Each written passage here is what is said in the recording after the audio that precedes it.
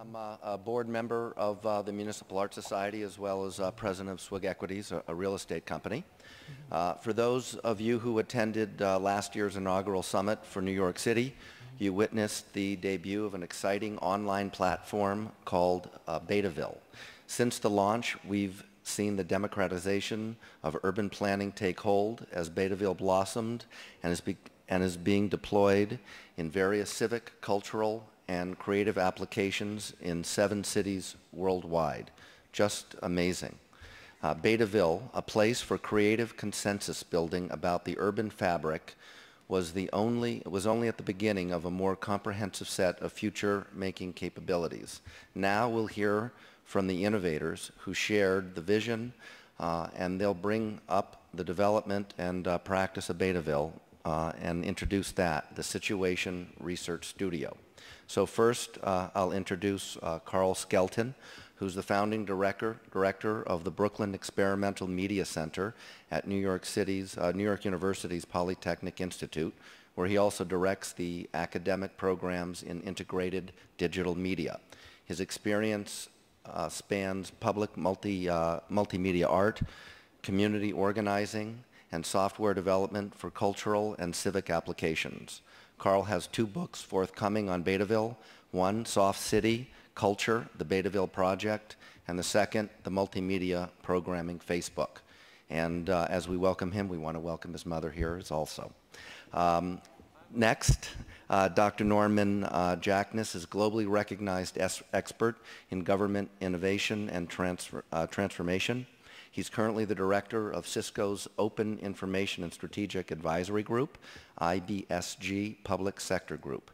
Before joining Cisco, Norman served for more than 10 years as CIO and Commissioner of Westchester County Government, where he was responsible for all government's technology, internet, and broadband activities, as well as technology-based economic development. In addition to the county, he provided these services to municipalities and other not-profit community organizations. Prior to his public service, Norman had a diverse experience as an executive in the software industry with an emphasis on internet application and distributed computing. So welcome, and we look forward to listening to Betaville and seeing what comes up next.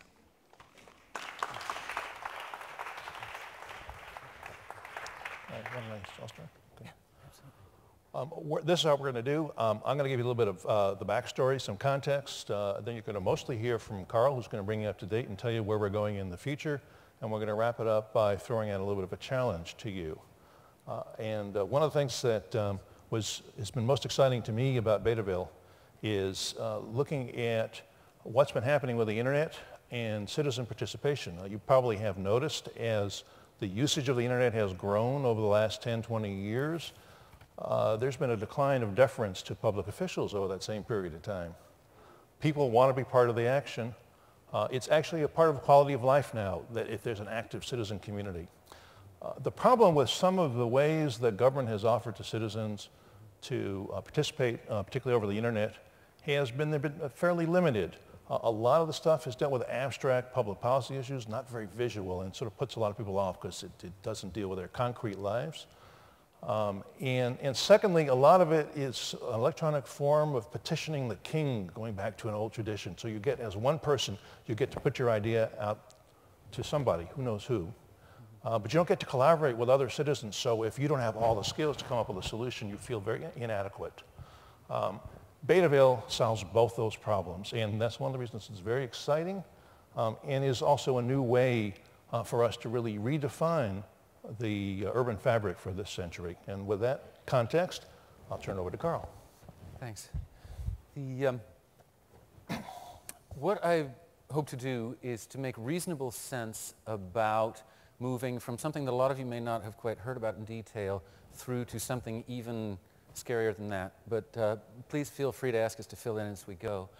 On this point of science fiction, in 1992, David Gelernter, who was a computer scientist, one of the Unabomber's targets actually, announced in a book about what he called mirror worlds, that these things were inevitable, that there would be soon and for sure virtual replicas of the cities in which you live, to which you would go to get background information, to get the proceedings of matters of civic and other political import, to debate and deliberate with your fellow citizens and officials and consult, and indeed to vote in due course. That was science fiction in 1992. In 2008, a group at Brooklyn Poly, led by myself and another group partnering with us at the Hochschule Bremen in Germany, decided to not only get on with the business of making that actually happen, but to go one step further by making it possible for people to propose specific changes to that model as you go. In this slide, this first slide here, what you see is a screenshot from Betaville, which has been up and running. Indeed, we demonstrated, the first public demonstration of it was at last year's summit. An online platform, that model will now actually not only be compatible with, but also display the official GIS data in real time. It's the same UTM projection as other GIS data standards. It is compatible with the state-of-the-art of web services for these kinds of applications. And indeed, let me see here, you see down at the bottom, it will also keep track of how many proposals have been iterated and indeed of the discussion. It therefore has made the question of how the city might physically evolve into one of the things that this mirror world can do. It really works. Go to betaville.net. You can download the darn thing and get started. If you can cope with SketchUp, you can be a proponent. If you can cope with a text input box and a couple of right-clicking maneuvers, you can be part of the debate. This here, actually, let me just go back. Oops, not that far, this far. Down at the bottom here, is an imaginary modification to one of the buildings at Brooklyn Polytechnic, also known as the Polytechnic Institute of New York University now, digging down the Center for Innovation in Technology and Entertainment, as it was then planned to be, to create an open amphitheater with an LED mesh screen. That proposal did not directly occur, but it led to a conversation at the Downtown Brooklyn Partnership, which led to an open ideas, not exactly competition, involving the local colleges around the area about a thing called the Downtown Brooklyn Commons, from which this is a screen grab. This was one of the very simplest proposals for a public artwork that could be seen from Google Earth in the AstroTurf on the plaza.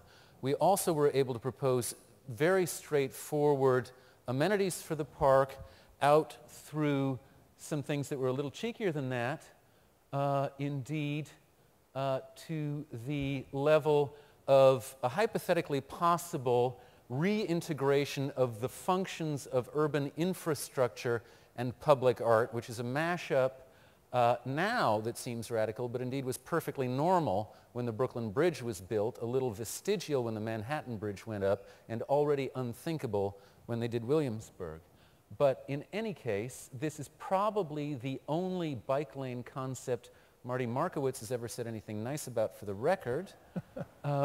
There is hope for the formation of new coalitions, thanks to new concepts in their developability. Now, in the middle of the range of that particular proposal, there's a building, a war memorial in the middle of Cadman Plaza.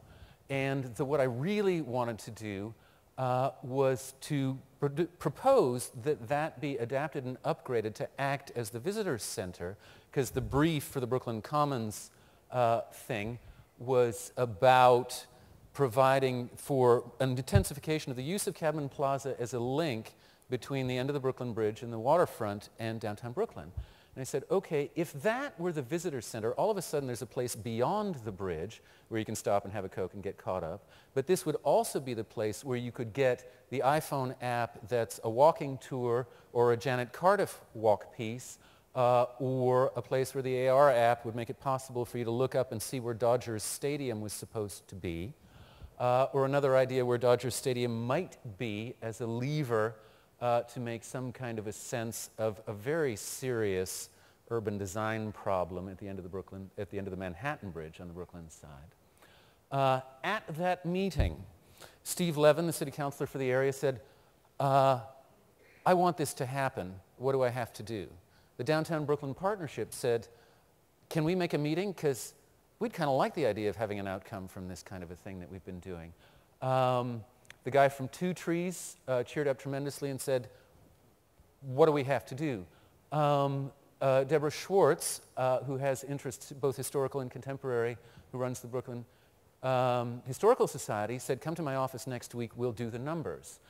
And indeed, this initiative is in all likelihood going to be happening in some form. So the science fiction is coming fast. This was a little treat along the way.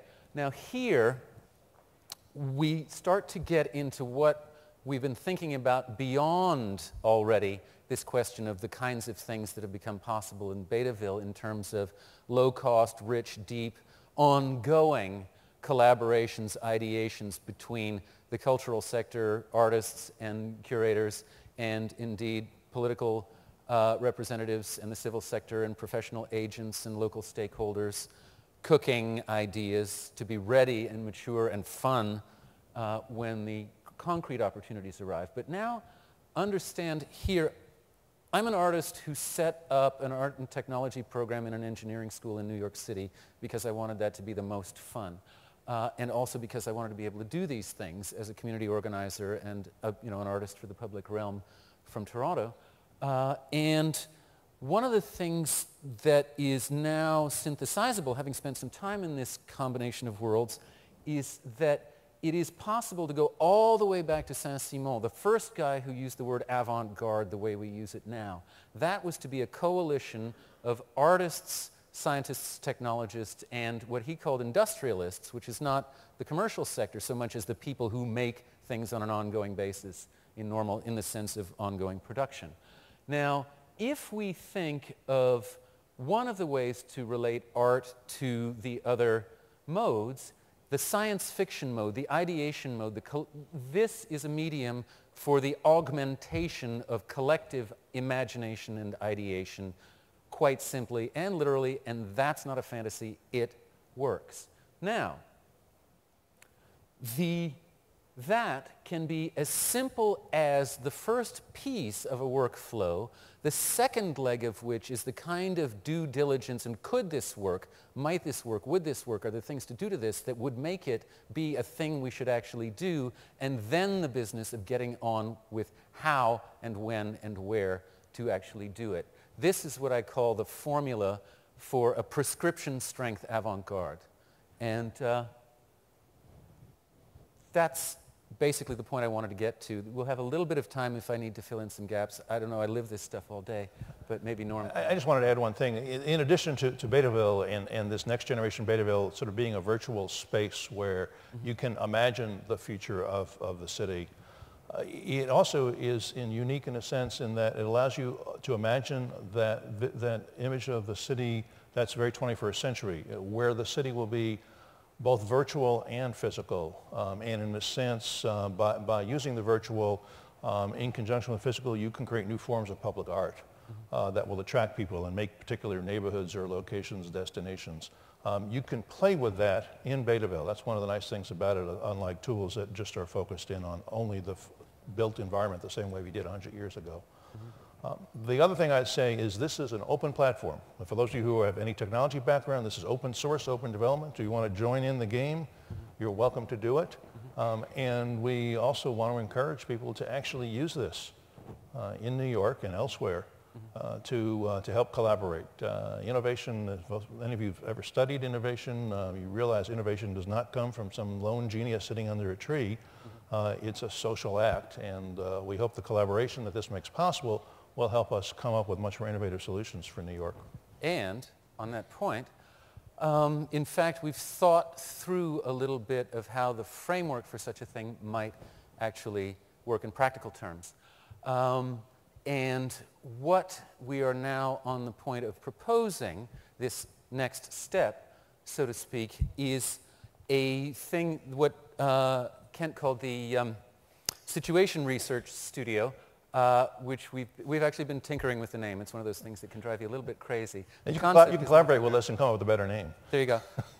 But what we propose to do at a practical level is to build out a sort of a blended reality think studio. And by that, what we mean is a sort of a group that could very intensively engage at a local level on site. Again, an integration of, okay, this is what we're thinking about the physical form, the hard city. There are other things that are already latent in the capabilities of the soft city, the network of flows of information, of communication, of coalitions. And to be able, again, within this other orthogonal integration of experimental art with the due diligence of what would work and what would be affected and how to think about these contingencies and exchange ideas in a notion of an avant-garde that's broadened to include everybody that has something to say that has not been said, that has something to show that has not been seen.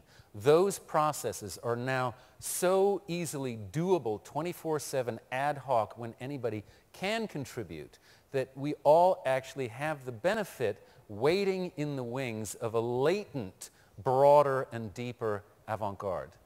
That business, that studio, so to speak, that we propose to integrate creative design solutions works, so to speak, of the art of municipal society, that can, of course, work very intensively locally to elicit local capabilities. You arrive at a place, there are always things that nobody knows are there, and dots to know how to connect, coalitions that can be built, and there are always gaps, capabilities that aren't local, that aren't available yet. Those can draw on the global network of these things. We have Betavilles now up and running for Léogâne, Haiti, through Orphans International Worldwide and Architects for Humanity, and we have a project coming on for Bremen to find alternatives to a very dumb idea for a shopping center in front of the train station. We have the thing I showed you in the works in Brooklyn, some other projects for Manhattan, and we have Toronto and Columbia University and the University of Toronto are using it for planning and design studios. Istanbul will be coming online. Vancouver is hassling us to get started. So that global network, and then that with the partners in Bremen who've built another layer out that goes from Shanghai across all the way back to San Francisco with nodes in Lund in Sweden, in Copenhagen and Gdansk. That all of a sudden can be brought to bear in where there are areas of comparative interest or existing experience or analogous problems, such as, for instance, this strange phenomenon of the expressways just short of the water, on the other side of which are tightly crowded areas where now the use and reuse and adaptation of public space is still primitive. That healing of the urban fabric is exactly the same question at certain levels in Istanbul. They've thought through certain things about it that we haven't, and vice versa. We can actually work for each other in that particular case and 1,000 others that 1,000 others will already have been struggling with. The only thing I'd add is Carl's email address is up there if you want to participate. Where'd it go? It's up, should be up there. It What? was up there. It's down here now. Okay. You went out of time. Oh, and this, okay. by the way, he's been working with MAS. So this is not just a university activity, but is actually, in a sense, part of the newer mission that's been added on to MAS. Right. Thank you.